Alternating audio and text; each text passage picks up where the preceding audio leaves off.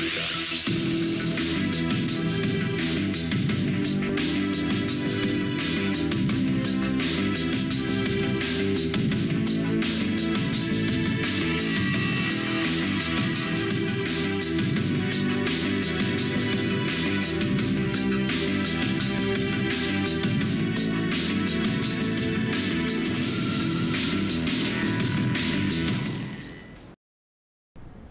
and welcome to Issues and Answers, a production of the Government Information Service. I'm your host for today, Geraldine Bisset-Joseph. Now, tax season is upon us once more, and even though this is the filing of taxes is something that we do every year, it doesn't help to get a little guidance when needed.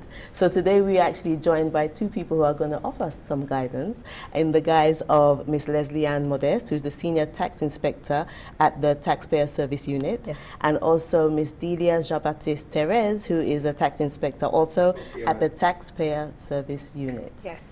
Okay, so first of all, thank you for joining me today, ladies. Thank you for having us. Yes. Okay, now, very basic question to start. Why should individuals and companies file their tax return? It's a statutory obligation of the state that you do so. It affords you, actually, the client, to ensure that enough taxes have been deducted from your employee if you're an individual. And when I speak to individual, I speak to employee, and also somebody who may be a contractor and has done some work. So you use that opportunity to file and pay, if necessary, the correct amount of tax. Okay, all right. Now, who should actually file their tax returns? Everyone who has a source of income. Okay. And when I say a source of income, and this is an ideal opportunity, we speak to persons who are self-employed.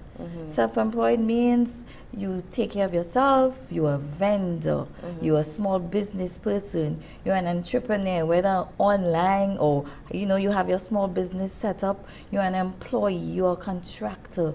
You have a source of income, so you should file your tax returns. Okay. What is the usual statutory date for filing tax returns for companies and individuals? March 31st for individuals, and individuals, like I said, speaks to self-employed persons and employees, and companies 3 months after the end of their financial year. Okay. So it's different. So a company's financial year end may be September, so they file their company returns December. Oh, okay. But for those of us like you and me, employees and self-employed persons, and you can look at it as this, it's the calendar year. So January to December, 12 months, 3 months after the end of the calendar year, March 31st, we have to file our returns. Okay. Now, the funny thing is, I know that there is a specific date every year, but if a company or even an individual, let's say, misses that date, is there any advice you can give them in regards to what they should do? All right. We know we may have a problem for one thing or another. It could be because you can't get your supporting documents. You have a right to apply for an extension of time to file your returns at least a month or 2 weeks before. Not on March 31st. You come into Inland Revenue and apply for an extension of time. Now, you have to remember that when you apply for the extension of time, it's only applicable to filing the return, not applicable to if you may have a liability on filing that you have an extension to pay. No, you're applying for an extension of time to file your tax return, you put it in writing, and you state the reasons why. And you must do so in advance of the stipulated deadline date. Okay, all right, okay. That helps. Because well, I guess it helps a lot of persons. Because, yeah. Sometimes the agency that you require the supporting documents, for one reason or another, they aren't able to give it to you within a specific time. So you have that leeway. It's there in the law. When it comes to extension of times, you have the right to apply for. It is not a verbal thing. It is not somebody calling on the telephone and saying, I can't do this, I don't have that, so I won't be able. No. It is documented by application, and you get your response in writing from the department. Just to add to that, in the event or in the case where, let's say, someone just missing one document, you can still bring in your return. So it was lodged on time. You bring in your return, and then later on you can come to the department and say, I missed out this document, or I was waiting for this document. We would stamp it, attach your number and everything, and then we'll assign it to your return when we get to your return. Okay. So we have had people in the past say that they're not bringing their returns because they're missing one document. And we advise them not to do that. You have all the other supporting documents, you can still bring in the return. Later on, you can bring in the supporting document. But bring it as soon as possible, because if by the time we're ready to assess it and it's not there, then we won't allow it. Okay. Understand? So, you know, to put it in a nutshell, we really and truly as individuals, we have no reason why not. To file the returns on time. File your returns. Get your supporting documents. You have 90 days, more or less, from the beginning of the year to get all your supporting documents and to file the returns. Okay, brilliant. Now, we've touched on documents. What kind of supporting documents are usually asked for in regards to filing of taxes? The first thing is your income. You must get from your employer your income for the prior year. So we doing this year is 2017 you're filing. By now, your employer should have given you what is called a TD5. So for government employees, it's P11. a P11. For the private sector, it's a TD5. In the absence of that, the employer can, on an official letterhead of the company, put your total remuneration for the year, how much NIS was deducted from you, how much taxes were paid by you, your NIC number, your tax account number if they know, and their employer number. Stamp it, sign it, and you use that as your source of income. If So you are there- self-employed, you have to have attached your income and expenditure for your business operations throughout the course of the year. You also need, if you have a child going to, or a relative really, higher education is a relative who attends university and you are the one who are putting them through that, you need to get from the university a letter indicating that the individual was there full-time, plus proof of expenditure paid. That could mean your tuition, your lodging, anything associated to that individual attending full-time university. Life insurance, medical insurance, the statements from the respective institutions, approved pension funds, retirement savings plans, the certificates from the institutions. The financial institutions I know are ready and willing with your mortgage interest statements, the credit unions have it, your house insurance statements. If perchance you are one of the persons who are paying alimony under deed of divorce or decree, you must have that information. House tax paid during the year, you must have your receipts.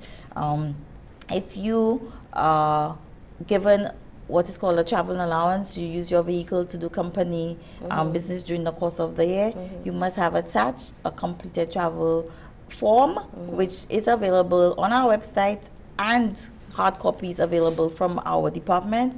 The employee must have this filled out by themselves and their employee and stamped and provided to us. If you, during the course of the year, you are part of the Ministry of Agriculture's Hobby Farming Certificate Program, you get that certificate from the Ministry of Agriculture, you're allowed to claim that. If you, in your community, you come together and you provide your materials, you finance your road, that is monitored and administered by the Ministry of Infrastructure, you get the certificate and you can claim these things. So we have lots of allowances and deductions, but we appeal to you to have the supporting documents. Now, some individuals do not have medical insurance. You come with, but don't include in all your bills, all your receipts for your medical. There is no limit to medical, but you must have the original medical bills for you to claim. And you add it all up. Those of us who don't take loans for a mortgage on our home, don't have a loan for our home improvements or renovations, however, you expend it out of your own funds to do those things. Right.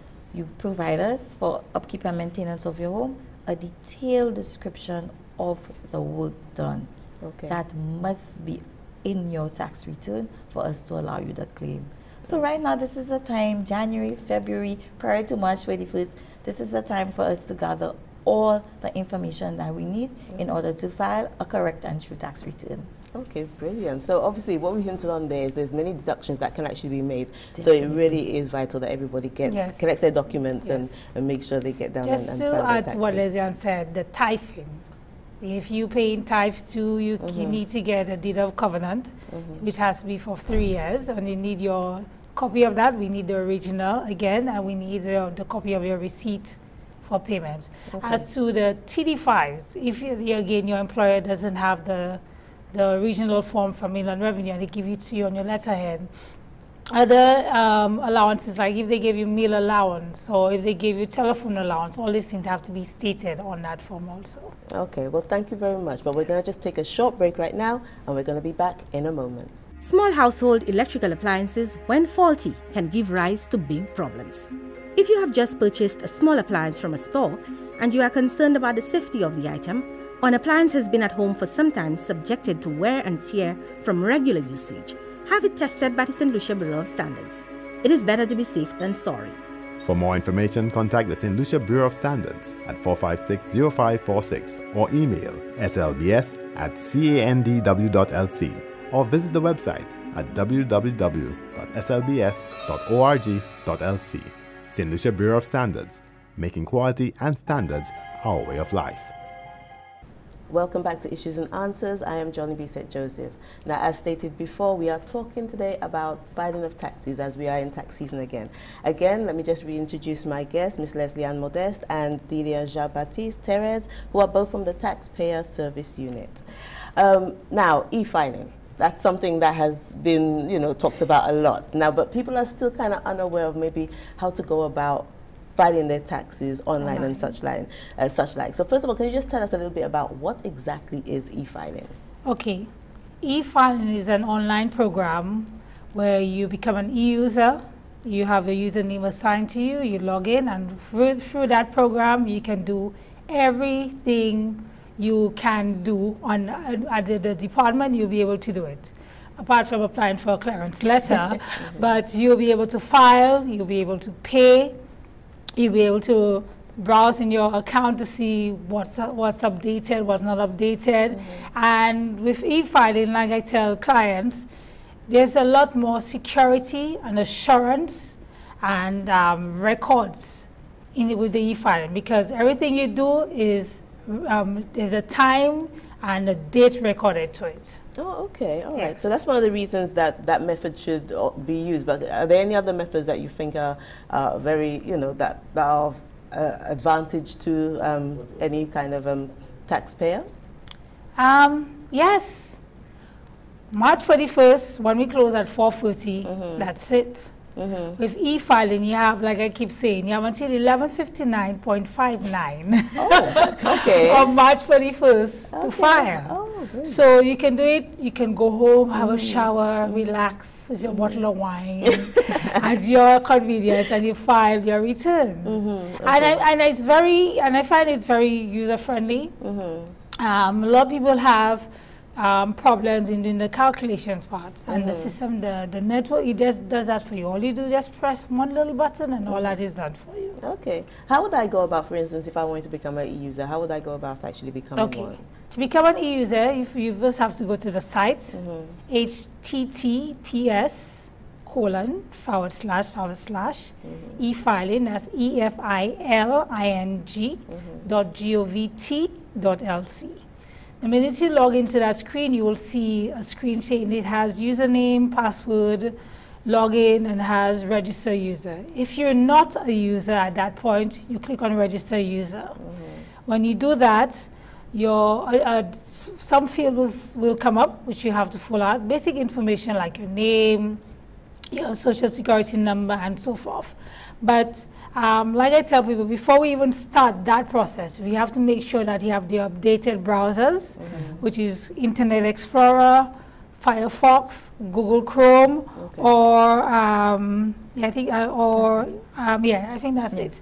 Apple and Macs, we don't use those. I advise you, if you have any of these won't be applicable. All right.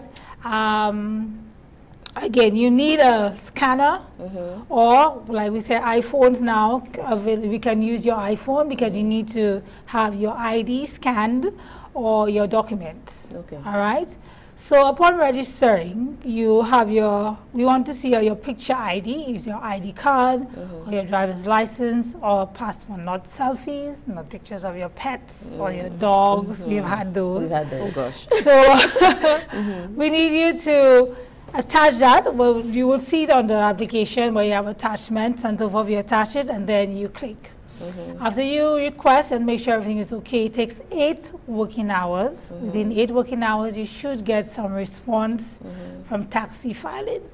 We ask you to check, again, make sure you have a proper email account, Gmail. Well, we had a few issues with Hotmail, but I think it's working now. Okay.